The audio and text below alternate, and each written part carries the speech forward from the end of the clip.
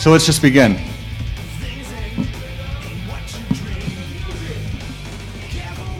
You don't like the music? Can somebody make me more important than the music? Very good. No, the music was to keep you guys kind of from getting out of hand, because you're all real patient and docile at the moment, right? Yeah. Well, it wasn't my fault, just so you know. Don't blame me. We're in this together. Anyway, introduction. I'm Atlas. Nice to meet you all. There are only a couple differences from what you got on the CD than what you're going to see up here, namely my email address and my blog site. So make sure you write those down when they come up, because there's stuff later on in the slides that says, oh yeah, Atlas's brain dead tips to reverse engineering, they're on my blog later on tonight. They're not in the prezo. Okay? Good.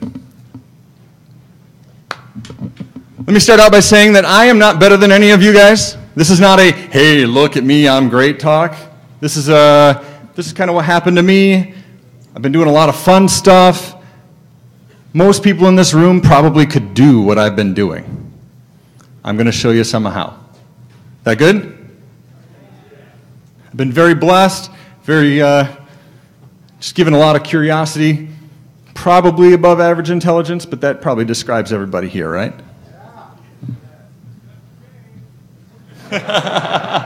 Except for the one guy in the back. All right, here it is. Write it down. Atlas at ratboy.com. I'm sorry, r4780y.com. The blog site, atlas. Yada, yada. A little bit about me. I was expecting to have a traveling microphone here. I like to move around. This is good. All right. A little bit about me. Dad worked for IBM. I got a PC when I was 7. Started programming when I was 8. Thank you, brother, because my brother was teaching me. You know, he's like 8 years older than me. He's like, hey, look, you do the CLS, and it clears the screen. Sweet! So I've been programming since I was 8, if you consider advanced basic programming. Some of you probably don't, but that's all right. Started college as a vocal performance major. You should have been gone! Anyway, you probably should have been before that. Hit pre-med before deciding that I had run away from my first love long enough. Got my bachelor's degree in computer science. Again, something you guys could have done, just something that I chose. After college, I got out, became a network engineer, thought I was done with programming, got into teaching, consulting, a lot of good money there. You don't have to know a lot about stuff to make a lot of money. You guys have probably put that together, haven't you? Well, that's where I was heading.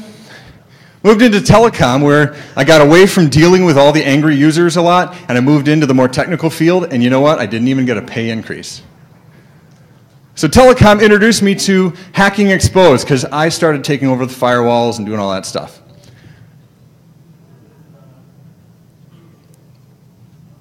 After I'd been telecom a couple years, my boss says, I want you to go to SANS.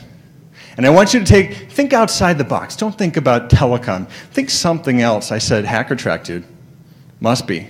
And I took the hacker course with Ed Scotus, who promised me he was going to be here. And if he's here, can somebody point him out? And if he's not, everybody boo him when you see him later.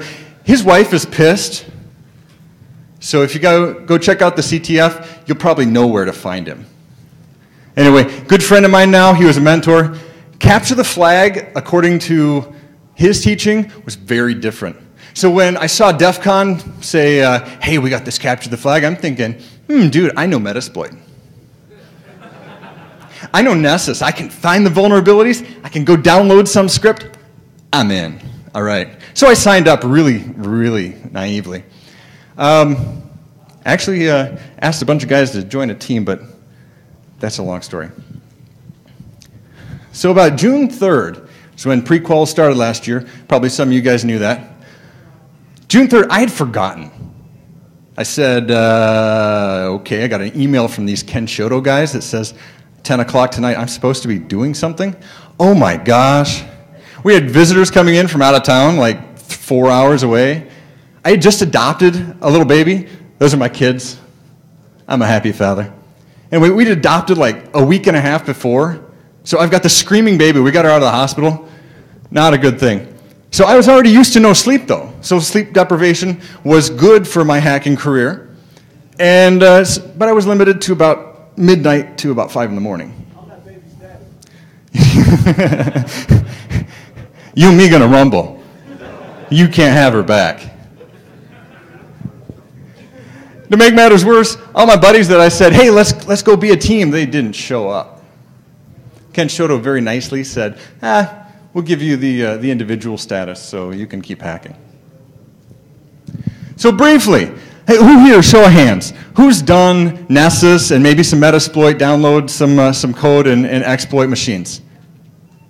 Excellent. Who remembers the first time they saw a C prompt on their Linux box?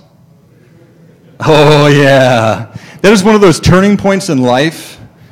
It's very memorable. So I started out, cool, this is capture the flag. I'm going to learn about this box. The only thing we were told was dujour.kenshoto.com is the only machine you can hack. Go ahead. Go forth and be malicious. Okay, that's cool. I can deal with that. So I start reconnaissance. Okay, reconnaissance, going back to my SANS days. Well, I got everything that I got right there because they just brought up the site. Their email was it. So I move into scanning. Nmap scan showed up 3 ports. 22, SSH, port 80, Apache, and 6969, some sort of really weird sex port or something. Anybody will go to ShmooCon this year? All right. 22 was totally patched, up to date, no known vulnerabilities. Apache, same thing. I'm going, what the heck? This kind of sucks. So I dig in. Maybe they got a web app. I check out the web app. Web app has a hidden field. All right, I'm in now. I can understand this. Hidden field, I tweak around with it, get a whole lot of errors until finally I find out file not found. Ooh, okay. So I was able to directory traversal up and view any file on the system. Didn't get me in, but it got me a lot, including the password file. A little bit of cracking of the password file. Mind you, I zoomed right over the first key because it was stuck in the password file. I was too interested in getting the box. Anyway, in the password file, I throw it into John. You guys have probably done this. That's cool stuff. Really cool. John's great. John spits out immediately, within 1 minute, the root password and some break me password. No remote root. Suck. So I wasn't in. But this break me was kind of cool. I hit break me, and my screen just went wild, and it spit out the key. Key number 2. Wait a minute, where'd key number 1 go? Well, that was back in the Etsy passwords file. So key number 2 got spit out to me, and I had to try it again to see what that was. Dumped it to a file. Turns out the login script dumps a base 64 encoded binary and then clears the screen a bunch of times and spits out the key. What the heck?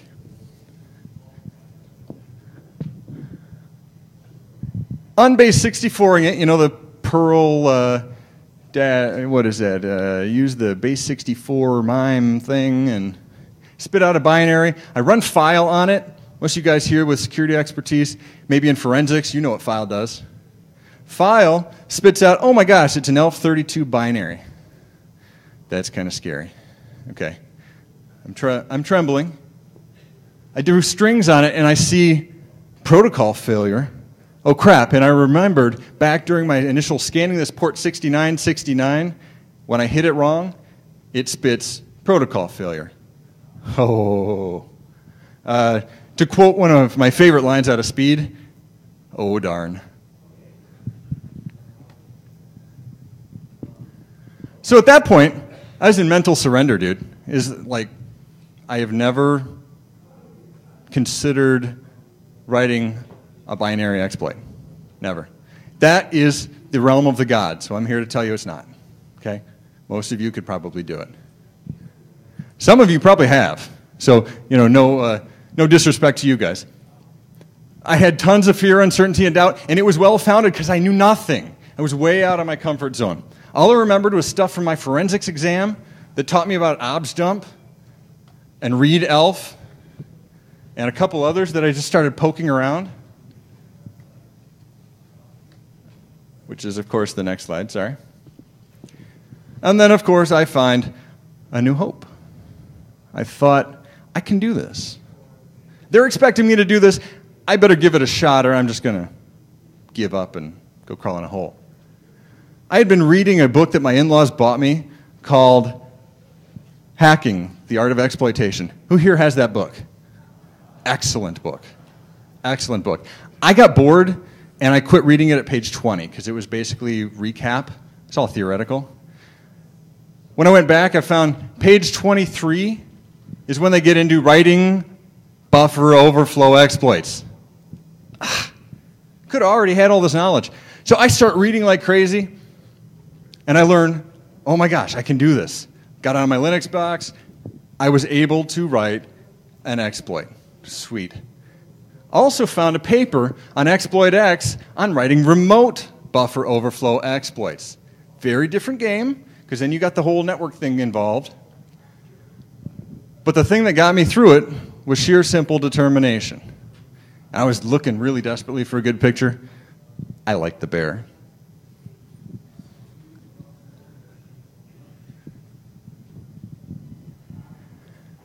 So that's pretty much all about me. Now we're really going to get into what happened, what I learned. This is more of a, oh my gosh, I was really stupid type thing, and I learned a lot in trying to brain dump some of that. What I used was objdump, really cool tool with a ton of ability to analyze and decipher binary executables. Works on ELF for Unix. It works on the PE file, which is the standard Windows exe and DLL. I used ReadElf, very limited. Objdump did everything that I really wanted and I got used to it. But ReadElf, I had to poke into it. It's another very cool tool. Doesn't do the disassembly part, but does just about everything else that objdump does. I got to know GDB as the GNU Debugger.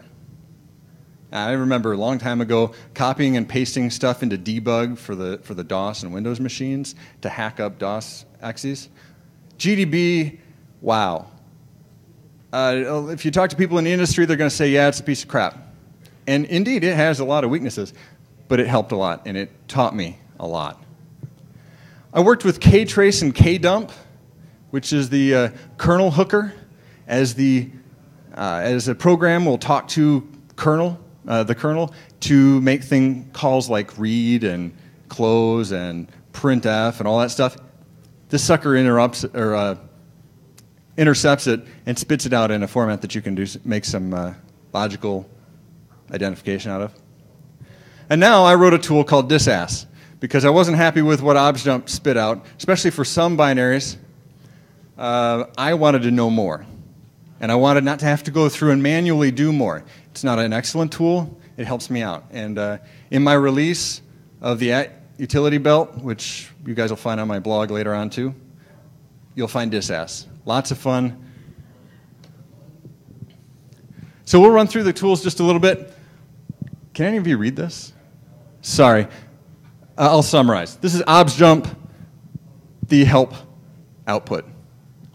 Basically, it allows you to look at the various header files in an executable, which tells a ton of information. It allows you to disassemble the text or all sections. Anybody done assembly in here? Good. You'll like it better than the rest of you. If you don't know assembly, there are tons of good books out there. I could probably hook you up with some interesting stuff. Reverse engineering of a binary that you don't know, you've really got to hunker down and learn your ASM. Objdump also spits out relocation points. So in a file, you've got everything laid out in a very different fashion than it's going to appear in memory. And some of the stuff that's copied into memory, you want to call it by name. The computer knows it by number. So the relocation points allow you to basically do a DNS lookup on these locations. Objdump-D, you probably can't see that either. You can read it on the PDF that you got on the CD. This is the very beginning of the disassembly for the bash shell.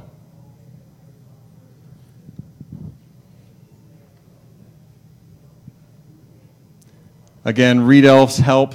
You'll see a lot of interesting stuff. I print these out kind of as a placeholder, so if you're reading the PDF later, you'll stop and think, well, let's go play around with that a little bit, because playing around is the name of the game. If you couldn't read that before, you really can't read this. Again, it is on the PDF. This is a Ktrace output of stage 3, actually. I use a Ktrace call, give it the process ID of the binary, and it says, okay, we're going to call this, and it returns this, call this, and it returns this. It's calling select. Anybody done programming? Do you know what select does? Select, if you've got like a file descriptor or something that points at an object, like a file or a device,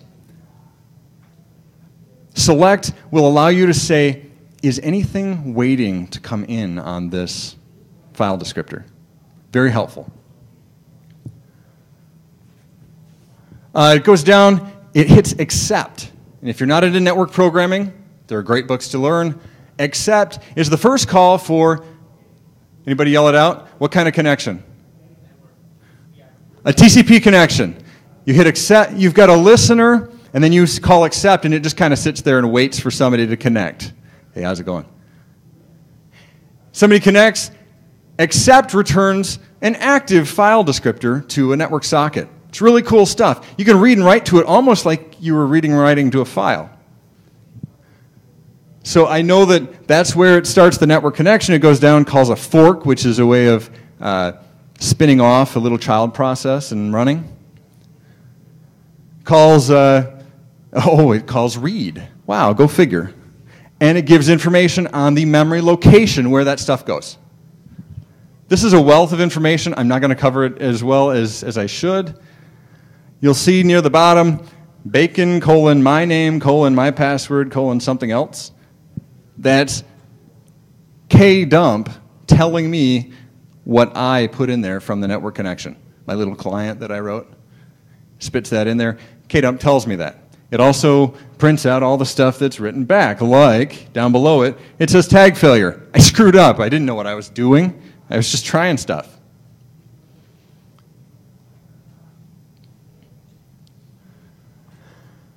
So I made a conscious decision.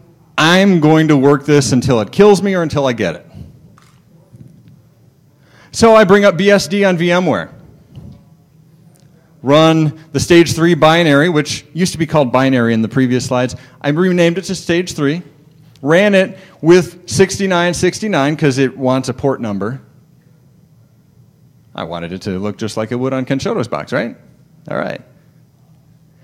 Then I started Ktrace. Ktrace watches how the program executes. Start a netcat session. Who here use netcat? Let me hear it. Netcat is your friend. Very good. Some of you. Let's hear it again. Netcat is your friend. Unless, of course, you're trying to shove Perl into it with unbuffered I/O and, yeah. Anyway. So I shove in netcat to 6969 on the local host. This is my own machine I'm hacking. I give bacon, my name, my password, something else. And then I run kdump, and you see the output on the previous slide. Then I get into GDB. Very cool stuff. Very scary. GDB, stage 3, and then I put in the PID, and what you'll see on there is an operating system, a Unix call to grab the PID of stage 3. And I analyzed Ktrace because I was too freaked out of assembly and actual reverse engineering. So it's okay. If you get to a point where you're like, dude, I'm just not comfortable with that. I don't know what I'm doing. That's cool. That's fine. Do something. Keep going. In the Ktrace, wait a minute, I just saw most of that. Okay, this is a continuation of what happened. And so on. Nothing of interest. So basically, I'm playing dude, where's my shell all over. And I'm traipsing around using GDB, traipsing around memory space, trying to find my input. It told me.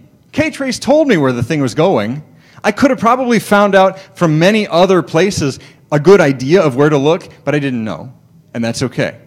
I just, what's at this memory location? Keep going. Oh my gosh, I ran into a boundary that can't actually spit back anything.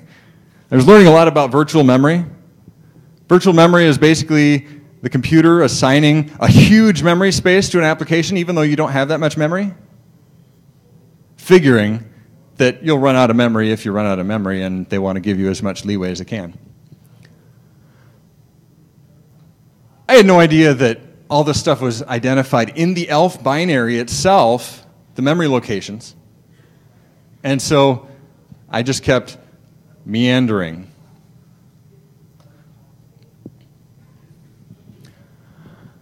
objdump-x would have told me a lot of what I need to know. And so I'm going to share with you just a little bit about what it means. objdump-x means dump all header information. Not just this section, not that section, all of it. It's broken into 4 parts. Whoops. The file header, you've got an ELF binary, so it's an ELF file. It comes with its own little header at the very beginning that tells about the rest of what you're going to see in the file. It also prints out the program headers. The program headers say, we're going to map this part of the binary to this part of virtual memory. Cool. It also lists some dynamic stuff. We require this library before we can run. So if you don't have it, boom, you get an error. And it also spits out section information. Assembly coders. What section, as oddball as it may sound, what section does your code go in? Text. Okay. Yeah. Okay. No, I'm sorry. Your strings don't go in text. Your code goes there. So text is one of many sections. So we're going to talk about some of that. Because in the end, we're not talking about assembly being converted to machine language. That's actually an oxymoron. Assembly is a representation of machine language. It's a one-to-one. There's no compiling going on. The compilers take it from C down to assembler. Then it runs an assembler to convert the assembly into machine language to make an object. And then the linker comes along as if we didn't do enough work. The linker comes along and says, yes, you're blessed, you may start, and starts mapping real addresses based on requirements of other libraries. It's very cool stuff. I just bought, at the prouting of my good friend Visigoth from Capture the Flag. Yeah, the Kenshoto guy, he's awesome. At his prouting, I just bought Loaders and Linkers, or Linkers and Loaders, whatever. It's a really good book. What's that? Linkers and Loaders. Exceptional book. Really scary. Had I read this a year ago, I would have been totally over my head. So, at the very beginning, we get the file header.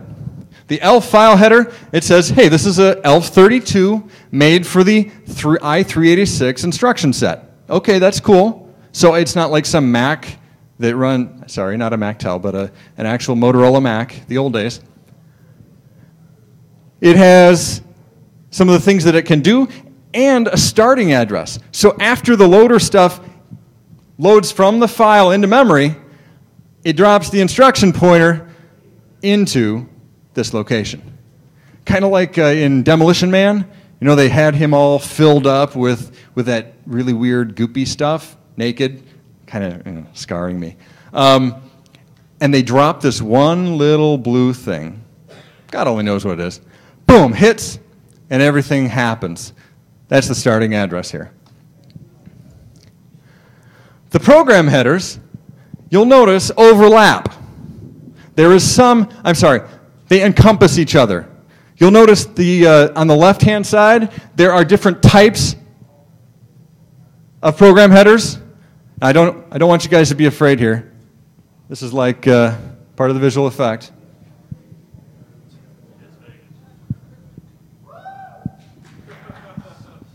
You've got different types of program headers. The first one is the program header. Well, basically, that defines where the program header is going to exist. That's fine. The two of most importance are the load header types. These actually will load from the file into virtual memory space. The first one starts off at byte 0 in the file, and it maps to 804.8000. This is a BSD box. That number will vary, and oftentimes it'll look different between platforms. Not very important, but just something you'll know. So that actually maps your binary into virtual memory, even including the ELF header stuff that the OS only cares about. So if you go in GDB and show that memory location and keep going, you'll actually be seeing the bytes from the executable file. The second one starts at 804A000 and offset 2000 inside the binary file. Boy, those are really round numbers. You think maybe they pad things so that it works out that way? Uh-huh. That plays into binary manipulation, which this talk won't get into, but if you ever go that far, that's a lot of fun stuff. The others you'll find map into the other loadables. The loadables have certain flags basically saying, I can read, I can write, and I can execute this memory section. So if you want to put in your code, you want to inject some code somewhere in an ELF executable, don't go for the second one in this example, because it only has read and write permissions turned on. I'm going way too deep, aren't I? I'll move on. Anyway, the program headers are awesome and very important. The dynamic section is quite interesting. It lists several disparate things. It's kind of like the miscellaneous area. It says, okay, I need these libraries to run. That's cool. Those are OS libraries. They don't really mean that I have to install anything. It talks about where the initialization is, where the finishing is, several other things I won't get into, except maybe the GOT, the global offset table, and the PLT, the program linkage table. These are used by your program, because you don't want to rewrite printf. They are used by your program to jump to a local little section of code, which gets transferred to wherever printf was mapped into memory. Cool stuff. This is like a long time of research, something that you want to get into, though, if you're interested. Now we get into the sections. Now, what was that section again where your code goes? Text. Text is section 9 in this binary. There are a lot of other sections. You'll notice the PLT, and you'll notice where is it?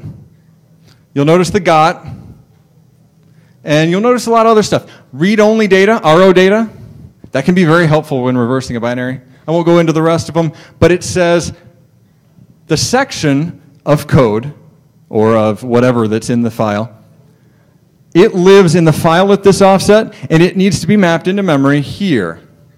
So again, by looking at this information, I can tell what virtual memory space looks like.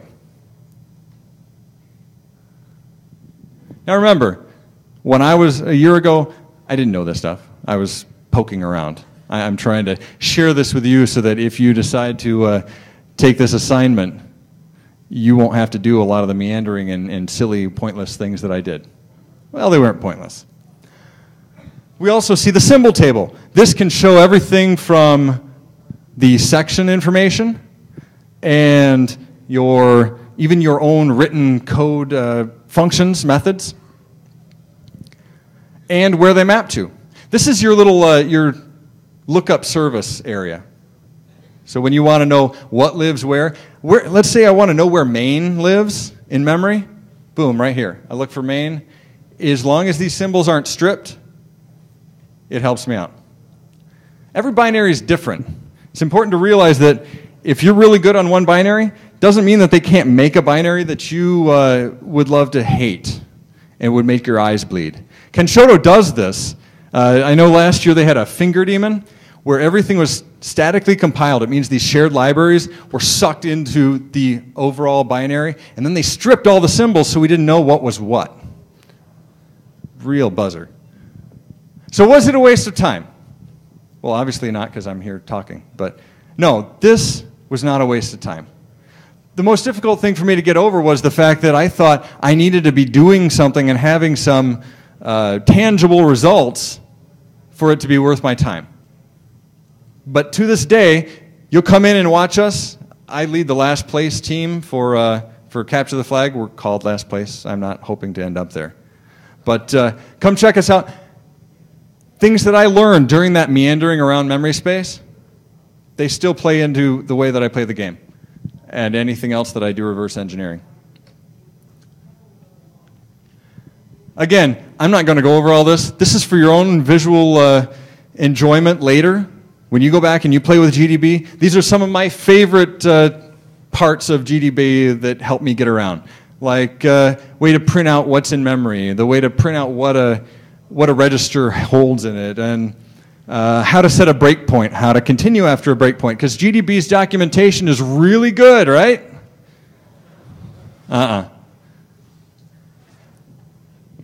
Also, you can set up memory locations you want to be spit out at you every time you stop, after every instruction, or after a breakpoint, and that can be set up using the display. Just some really good stuff. Get into GDB on your favorite binary. Just plug this stuff in. Do a help on it. Help info, help display, help NI. I also like to go through a binary, and as long as it's not too big, my script will grab every call and create a breakpoint for it. This is really good for initial reverse engineering.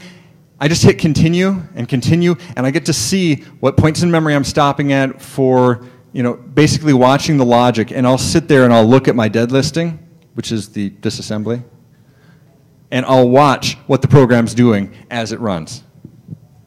I'll also start out with some very basic display settings, which show me EIP in the surrounding area, ESP in the surrounding area, that's the stack pointer. EBP, which is the base pointer, they both point to the stack, but they give me a good idea of what's going on the stack memory. It prints out several registers. This is what I use. You can make your own. You can download them as well. So from that point, I went into pseudo-fuzzing mode. I really cringe to call what I was doing fuzzing. It was not anything elite, but I start throwing data at it. Basically, I was running Perl, piping it to netcat, and seeing if I could break this thing. And I did. But, yeah, later on, it didn't work out so well. Metasploit, I was strapping my Perl code, which is very minimal, a Metasploit exploit, which is Perl, or it was. I'll have to learn Ruby now if I want to use it, I suppose. I took a Perl, or a Metasploit exploit shellcode, shoved it into my Perl program, which then was shoved into netcat. Pretty kludgy, but it works. Kinda. And here's how it didn't work. It's very important when writing a network exploit to run a sniffer. Why? Any Perl coders here? You can admit it. Perl's great. The very first line here, $pipe. Well, depending on, this is a variable, okay, $pipe. Depending on what the value is, your program may or may not use buffered I/O. Why is that important? Because if you do multiple line input onto a binary over the network, you may want to give the service a little time in between lines, because otherwise it may not work real well. Buffered.io was saying, okay, I'm going to wait until you get to this much data before I send anything, or until you close it. So I was sending the first line and then waiting a second, sending the second line, and it waited until I sent the second line to send the first line. So you want to run a sniffer while running a remote exploit. I ended up, because I didn't really realize what I was doing, I was still learning Perl at the time. I ended up just rewriting using Perl network code instead of piping it to netcat, because I really needed that delay. The binary couldn't handle just shoving stuff down it. This will show up better in your PDF too, sorry. This is output from disass. This is the disassembler that I wrote. Nothing great. It actually just harnesses objdump to grab all the information that it can out of the binary, write up some tables, and spit out basically a more human understanding of what's going on. For example, for those of you who can read this, down to a call, the very first break in the upper section is a call. And it says call to, and on this one it actually says except in the PLT, which is shared library. The first time I did that, I don't know what I had wrong. It didn't tell me what it was writing or what it was calling. So disass spits out calls to the got table except. So I'm going to run through, try to just listen to me if you can't see it. Believe it or not, I wasn't expecting this many people. I thought maybe half of you. So thanks for coming. So we hit the accept. That's the first call. When we come back from accept, what do we have? We've got an active socket, one that's been initialized, and we got this two-way communication, the TCP three-way handshakes taking place, all that good stuff. A little bit farther down, it says, okay, call this child request subroutine. It's just a handler. So we jump into the child request subroutine. That's the third section down on the right. And child request does the little initialization routine. Every subroutine starts out with push ESP onto the stack, push EBP onto the stack, and then move the stack pointer into the EBP. So what we did is we've created a new frame so that this stack area, it belongs to the subroutine. It's really cool. Very intelligent people made this up. The same very intelligent people, by the way, that decided to grow the stack down so that when we start putting in stuff in a buffer, we can overwrite stuff lower on the stack, like the return pointer. So in here, we call memset. Memset just basically clears out the memory space, says, oh, stick a 0 here, a null. And then we call authenticate.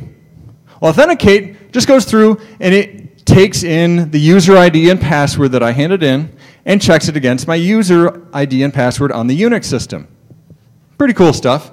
There was no vulnerabilities there, though. I'm skipping it. Comes back, and it calls to a write, moves down and accesses input buffer. The thing that I want you to pay attention to here is right here. Disass, this is like my brainchild. I enjoy this very much because it caused me great excruciating pain before I wrote this. Disass goes through a subroutine, looks for local memory calls and calls to parameters that are passed in, and it spits them out here. Sorry, it's hexadecimal. This is a signed hex number. The big numbers, the FFF ones, those are negative numbers. The small ones are positive numbers. So everything is based around that base pointer. You know the stack base pointer we're talking about? The base pointer is the delimiter. If you're going against a parameter, you can say the base pointer plus 8, or plus 12, or plus 16. If you're talking about a local variable, the base pointer minus whatever that converts to. And you know what? I don't really care. I do it in my head sometimes. What's most important here is that disass tells me that between here, this variable start, and the next variable up, which is below it on the stack, is hexadecimal 40C. For you guys who don't care about hex right now, just consider that a roughly hex 400, because it's easy to say. And then take a look over here where we do our read. This is a call to a read. So we've come into child request, we cleared out the memory space, we called authenticate, and it says, yes, you're good, or no, you're bad, and it spits out the results in this write. And then we get a read call to read in the next line. And the parameters, kind of cool, interesting tidbit, on a call, where do you think the parameters are at? Well, they're being pushed on the stack in reverse order from the way they appear in a C program. Okay? Let me demonstrate. Call accepts, what is it, three parameters. The first parameter happened to be EBP plus 8. Oh, that's the parameter to this subroutine. Okay. The second parameter, that's the file descriptor, by the way, the socket. The second parameter, which you go one up in your disassembly,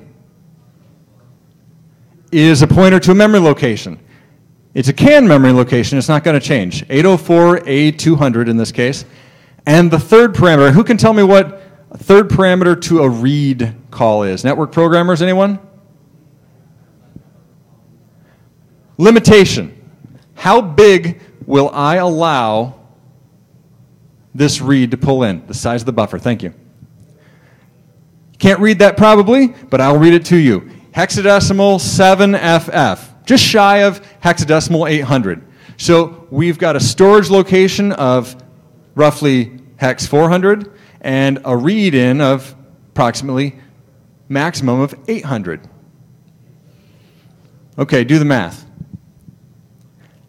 It might not jump out at you the first time through, but this is a good indicator that we might have something here.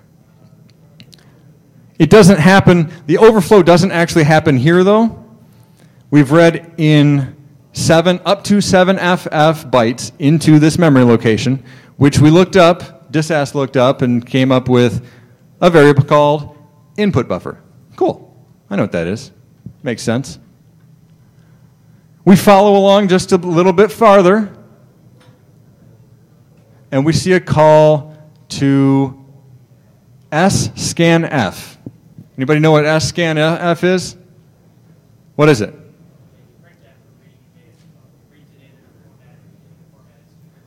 It reads, it's like a formatted read. What is the scanf for? String. We're not reading from a keyboard. We're not reading from a file descriptor. We're reading from a string. So what do? Our parameters say, well, our input string is 804A200A. I know that's input buffer. Our output is 804.9C0A, and we've got some EAX, which actually is just a pointer to a memory location inside the local sub. Oh, wait. Do you think that might be the memory location of that's like 400 bytes long? I think so. Let's double check. That one is called FFFFFBE8. Thanks for staying as long as you guys did. I enjoy your company. And this is, oh wait, load effective address, that's the assembly, FFFFFBE8 before EBP. Well, that's the address pointer of that is loaded into EAX. So EAX is actually looking at that direct point in memory. So we read in this input buffer using scanf, looking specifically for the word bacon, which happened, little trivia, a lot of the Kenshoto guys, before they became Kenshoto, actually did a CTF team there called Bacon. The interview that I read said it was because it was the only thing that they all had in common. They liked bacon. So what do we have? Well, we've got a potential buffer overflow here, right? Why? Well, we take a string in that can be, for lack of a better word, 800 bytes long, hex. And we shove it into a buffer that could be 400 bytes long, hex. Well, yeah, but it's scanf. We're like formatted. Yeah, but scanf will peel off, what, 6 bytes? So clearly we've got issues here. This is the buffer overflow. Once overflowed, you keep writing, and you overwrite, first of all, whatever's between that variable and the base pointer. You overwrite the previous frame's base pointer because that lives right at the base pointer. And then you overwrite EBP plus 4. You won't actually see EBP plus 4 mentioned anywhere in the code. Why? Well, because EBP plus 4 is the return pointer. It always is. That's just the way that this works. You know this because at the end of a subroutine, if you watch the leave and the ret function, and I recommend that you do this. Holy crap. Okay. I was just giving the warning. It's time. Wow, we got to go. Anyway, you overwrite the return pointer, and hopefully the subroutine keeps going. You may have to actually manipulate what you stick in there to make it so that it's sane until it gets to the ret. When it gets to the return, it reads that in, and EIP, the instruction pointer, gets redirected to wherever you want it to go. Fun, fun? Very cool. I'm going to slam through a couple more slides. This is using my favorite GDB display variables. So I'm doing 32 of these little 4-byte segments, starting with ESP. So this is ESP, blah, blah, blah, ESP plus hex 10, hex 20, hex 30, hex 40. Meanwhile, EBP minus 92. Well, why did I do that? Because I know that EBP is now going to be right here. Every time, EBP is right there. Why do I care? Well, because a lot of stuff that's in front of EBP I care about, because that's local variables, right? That'll show up earlier. A lot of stuff that shows up after I'm very interested in, like this, which happens to be the return pointer. And when I'm done running the exploit, here's my 90s, not sled anybody? Hex 90. Here's my shellcode. Actually, sorry, the shellcode started back here somewhere, actually. I overwrote, here's the return pointer. Starting, boom. Well, that's where the return pointer is supposed to be. What I ended up shoving in made it to the end of the subroutine. They called leave, which moves the base pointer, stack pointer magic, and then return starts execution of my program.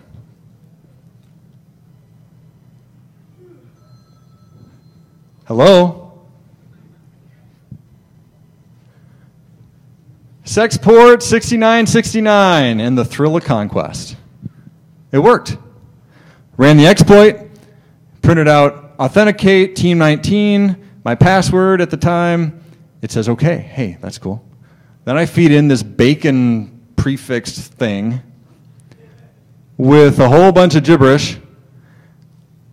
I start a netcat, go to 31337 on that system, and I get a shell.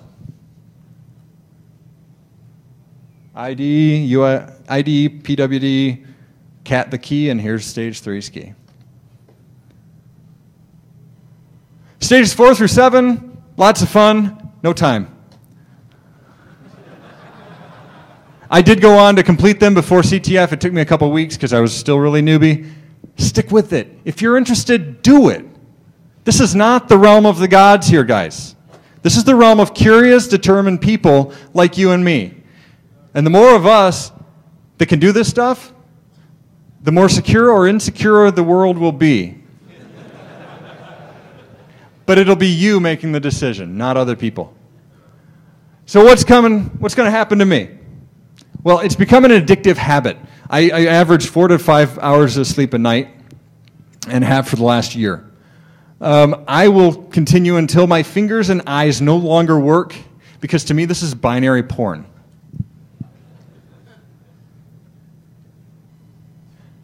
I'm not going to go through this stuff. Read it. Download the toolkit. It's not exceptional. It helps me out. Hopefully it'll help you out. Maybe it'll help you get started. Cool tools, just like even an or a base 64 encoder, decoder. Just a lot of fun tools that I find useful. Format strings. Anybody love to hate format strings? It's got a format string generator. Yeah, I love it. Yeah, let's, I got probably like negative 30 seconds here. And there is an outtake.